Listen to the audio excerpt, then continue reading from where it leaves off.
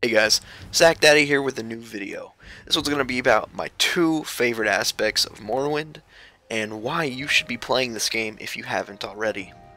Now, Morrowind is a great game, the third installment of the Elder Scrolls series, and it really came to light because it was one of the best open world RPGs at the time, and is still probably one of the best open world RPGs. Now, this is due, in my opinion, to two main factors. One, the magic system is amazing in this game. The complexity of it is crazy. And the second reason is just the scenery and world building of this game. It's breathtaking, and I'm going to show you why. Here we go. Now, magic in the game is really what stands out in the Elder Scrolls. The magic in this game is so in-depth and allows you to do so many things. You can shoot giant lightning balls like you're seeing right here, giant fireballs. You can do spells that combine all kinds of different effects. You can use a spell that makes you levitate, as well as a spell of feather that makes you lighter so you're going faster. You have all kinds of increased attribute and increased stat spells that you can combine together. You have water walk, water breathe, fast swim, all kinds of things. And this is all due to this system right here, which is spell making. You can make your own spells based on the spells that you can buy from NPCs. So right here we have a, bound helm, bound boots, bound bow. Now this is going to give us temporary Daedric armor and a temporary Daedric bow that we can use all in one spell, because you can combine them into one. And then, I mean, look at this, it's so much more complex than anything in Oblivion or Skyrim, and it really helps with the role playing in the game and adds so much to the complexity of Morrowind. Now, the magic system was a little bit abusable, and that's why I think they changed it in Oblivion and Skyrim, because when you're proficient in magic in this game, you can turn into a god. You have damage spells that'll do crazy amounts of damage, and you can enhance your attributes and skills to absurd levels that essentially make you a god, and people are able to kill literal gods in this game, like Vivek. So this is a really great point in the game that makes it so much fun that I would love to see a return to in the Elder Scrolls 6. This could honestly make the Elder Scrolls 6 one of my favorite games if they took, if they took the complexity of the magic from Morrowind and imported it into a new game with better graphics and a better engine that really allowed it to flourish.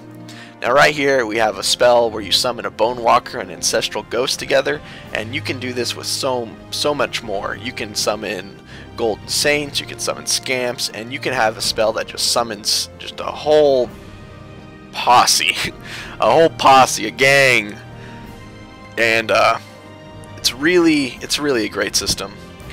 And right here we're gonna be fighting a couple Balmora Guard, just to kind of describe some of the things in Morrowind. Like here we're using a levitate spell, one that really helped you explore as mages. There was all kinds of hidden nooks and crannies and dungeons that you couldn't get to without a levitate spell, something that really, I mean, gives you just the next level with magic. It gives you these uses for it that really are inaccessible without these spells, and it's just something that you don't know that's there until you're using it.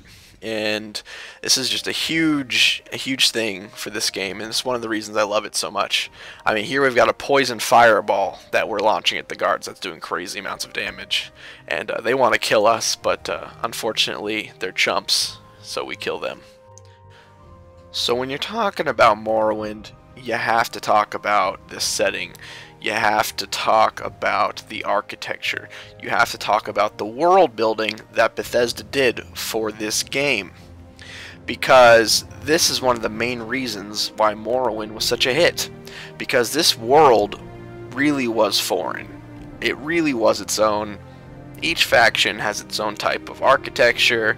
They have mushrooms, giant mushrooms that grow out of the ground, and the Telvanni live in them.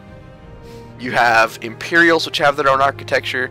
You have the different, like, Redoran and Hlaalu, and all their architecture varies pretty slightly. And it makes for a very interesting world building experience. Here you can see the Imperial style of building, which is the brick fort type style. Then you've got the Telvanni style, which is this really weird mushroom house, kind of like really fluid shapes, nothing rigid. It's a type of architecture that really was built for this game. And I'm not sure what kind of inspiration they had, but the kind of things they did with this is what makes Morrowind such a great game. Because it's not like Skyrim, where it's really boring setting, where it's like, oh, okay, it's just, you know, those Northern Europeaners, the Scandinavian type countries. No, this is its own thing. Like, this is like a tree mushroom house, like fluidity and nature. I mean, look at this. This door doesn't even have stairs because these places are built for mages. When mages can use levitate, there's no need for the stairs. So the architecture resembles that. It really was something that was built without the need of like ease of access. Bethesda made this game, and they made it to make sense in their own world. They did such great world building that their architecture reflects it, and that is seriously impressive. When you're constructing houses for mages and they don't have stairs because mages just levitate all over the place, that is seriously impressive.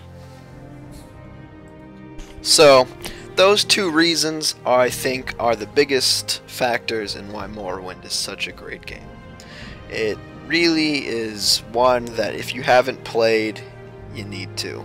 Because, I mean, these two make the game really fun. Just the world being so interesting, as well as the magic being so complex and fun. But also there's so many more factors to this. There's so much more to explore, plenty of very interesting side quests. The main story is one of the best narratives in an RPG. If you actually go through and read all the reasons of why you're doing things and listen to the characters and follow through on the story, it's really something that I feel like you will seriously enjoy if you haven't picked up this game yet. So, thanks for watching, guys. Thanks for supporting me, and as always, have a great day.